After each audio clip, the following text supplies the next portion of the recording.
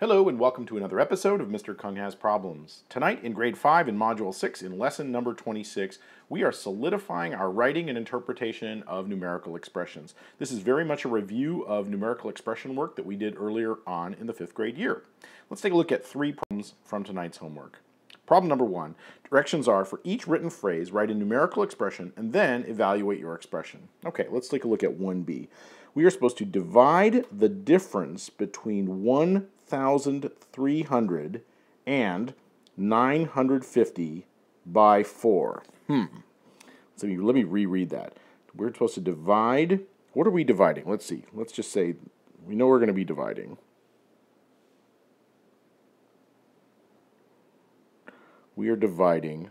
Let's see. First thing we're dividing is the difference between 1,300 and 950. Let's see. So how can we express that? Let's see.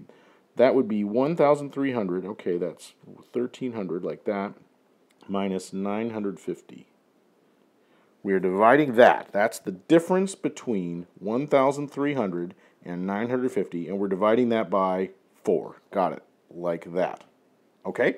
And then how would we solve this? Well, let's see. First things first. We need to do what's in parentheses. So that's 1,300 minus 950. Well, let's see. I can see that's going to have 300 here plus the 100 here is going to be 350 divided by 4. Well, 350 divided by 4, let's do it. Let's see. We cannot make any groups of 4 out of these 300s, but if we think of this as 35 tens, we can make some groups of 4. How many? Let's see. I think we can make 8 groups of 4. 8 times 4 is 32. We use up 32 of our 35 tens, leaving us with 3 more tens. Can't make any more groups, but that's 31s, especially when combined with bringing down our 0 ones. 31s, we can make, let's see, 7 groups of 4. 7 ones times 4 is 28 ones. That leaves us with 2. And now it looks like we're going to go into the decimal land. We have no tenths, so now we have 20 tenths, and we can make 5 groups of 4. Minus 20, and we're done. Okay, so our solution. Oh, our solution is right here, 87.5. Awesome. We've been able to figure that out. So this is a tricky expression for sure because it says divide, so we know we're going to be doing the division, but then the difference, we have to find out what that difference is first, and then do the division that was mentioned right at the beginning, divide by 4. Awesome. Let's take a look at problem number 2. Write at least 2 numerical expressions for each written phrase below, then solve.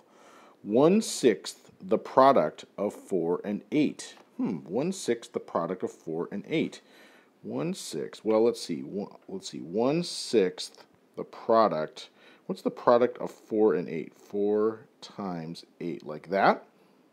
So it'd be like 1/6 the product of 4 and 8. Right, 1/6 of the product of 4 and 8. You know, another way we could say that is that this is like the product of 4 and 8 divided by 6, right? That's the same thing. So that's really actually 2 different ways we can solve it. Well, let's go ahead and solve this second one here.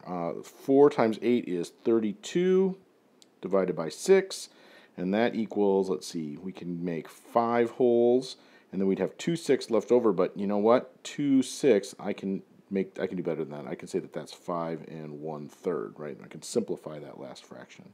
Awesome. So we can express this a couple of different ways, and it, again, is a tricky problem for sure to set up. But again, just like the last one, once we've got it set up, the math is not really all that difficult. The real difficulty is getting from the English to the math. Math is a second language. Awesome. Take a look at problem number 3. Use less than, greater than, or equal to make true number sentences without calculating. Explain your thinking. So I'm not going to calculate anything. I'm going to take a look at 3b. Let's see. Oh, this is like expanded form, right? So let's see, 5 copies of a tenth. And what do I see over there? I see exactly 5 copies of a tenth.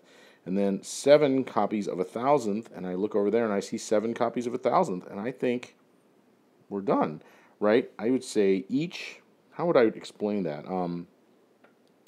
Each fraction matches the decimal value, the decimal amounts on the right. Cool. Awesome. So I hope this has been a good review of your work with mathematical expressions. Thanks for joining me. I'll see you again next time. Bye-bye.